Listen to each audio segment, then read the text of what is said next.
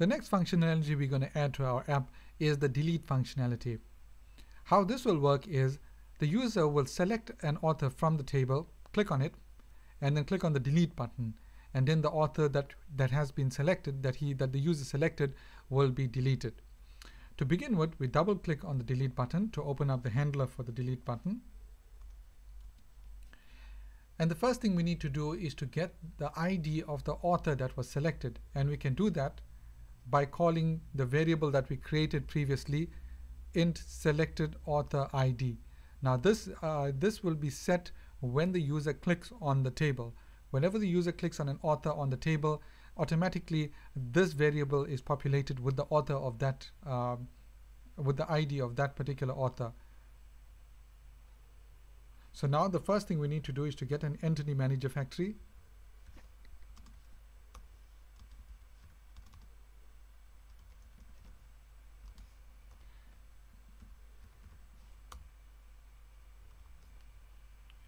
All right.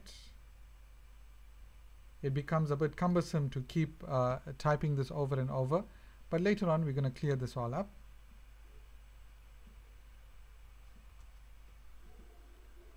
So we need an author JPA controller.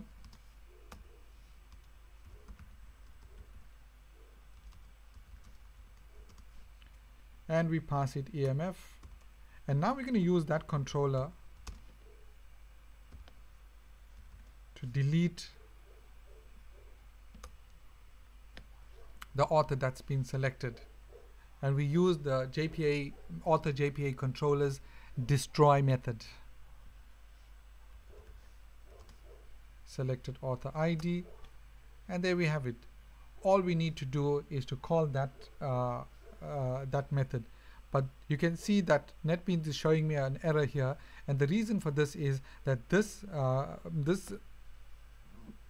line needs to be surrounded by a try-catch block.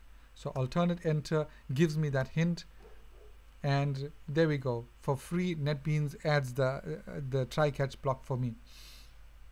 Okay, once the author's been deleted, there's two things we need to do. Firstly, we need to clear the table, or the text fields rather, and secondly, we need to refresh the table.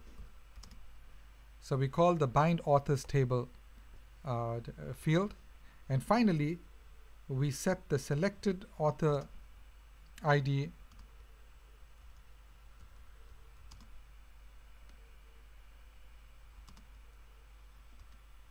to -1, and there we have it. Let's run our app and see if it works.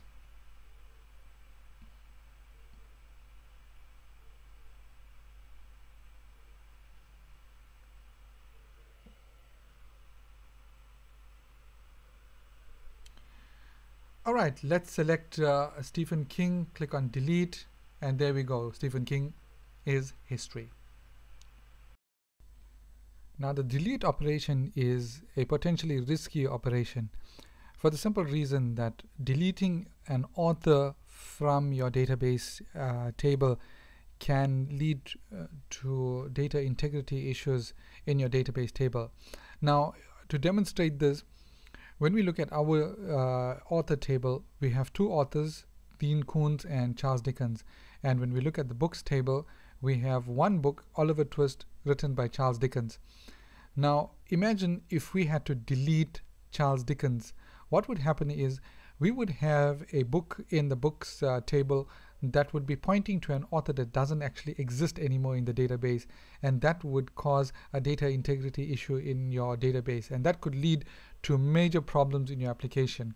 Let me demonstrate. So Charles Dickens is there. I'm going to delete Charles Dickens, no problem. The database allowed me, my app allowed me to delete Charles Dickens from the database, and when I go to book, all right, it's showing Charles Dickens there as the author. But let me close the app and restart.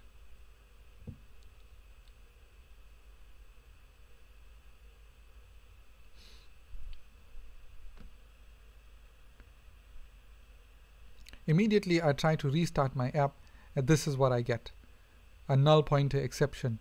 Now, a lot of people get stuck at this stage and they wonder why the app has failed and why it's giving this null pointer exception, because it doesn't give anything more descriptive than a null pointer exception. That's about all it says. But the problem lies in the fact that we are trying to establish a connection with the table that has a major data integrity issue. We're trying to, in actual fact, in the front end, we're trying to bind a table to a JTable, to a database table that has an entry that doesn't exist. Now, in order to fix this, the first thing we'll have to do is to go and delete the book Oliver Twist. So you need to go into your database, call up books, right click on the books table, click on view data, and there's Oliver Twist. We need to select it and delete it from the table. Then and only then will our app run again.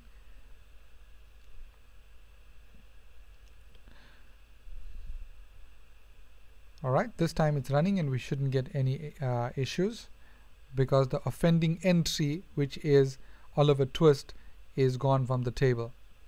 Now the question is, how do we avoid this problem? To avoid this problem, we have to do a couple of things. The first thing we need to do is to check, before we delete an author, to check that that author has no books listed under his name. And only if there are 0 books in the list, then we can delete that author or delete that author from the list. Otherwise, we'll have to issue the user a warning that you cannot delete this author from the table. The next thing I'm going to do is I'm going to show you how to go about checking that the author has no books to his name before deleting.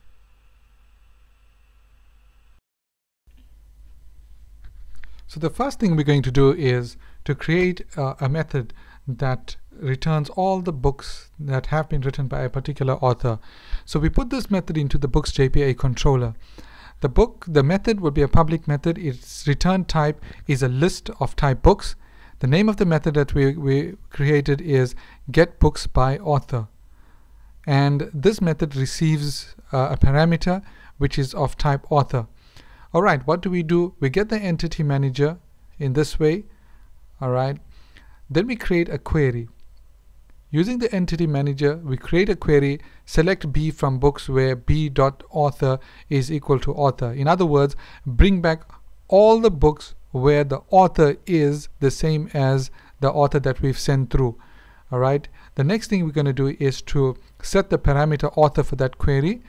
Right, set parameter, basically it places the author that's come in as a parameter to this method, which is this author. It places it in its place in the query. And lastly, we run the query and return the list to the calling method. Okay, the last step is to modify the event handler for the delete button for author. Alright, so we modify it in this way. Number one, we add book controller, a JPA controller. Then we use the controller to bring back all books that belong to this particular author that we are trying to delete. Alright, the next step is to get us the size of that list. And the size of the list is an integer and it will be stored in this variable number of books. Now, once we have the number of books that are in that list, we can check against that number. So in the next line in 457, what we are doing is we are checking if that number is less than or equal to 0. So in other words, if there's nothing in the list, if it's an empty list, what we do is we go ahead and we delete this author. So only if the list is empty, then we go ahead and delete the author. Otherwise, we go and we show the user a message dialog box that gives him this warning: you cannot delete an author who has books. Now it's time to test our code. If we look at the books tab, alright, we see there's an author, Huck Finn, who has a book called Another Story under his name. Now let's try and delete Huck Finn. Select and delete, and instantly our app gives us a message: you cannot delete an author who has books. Very well. So now the only way to delete Huck Finn is to first delete his book, Another Story. Once the book is deleted, then it will be possible to delete Huck Finn.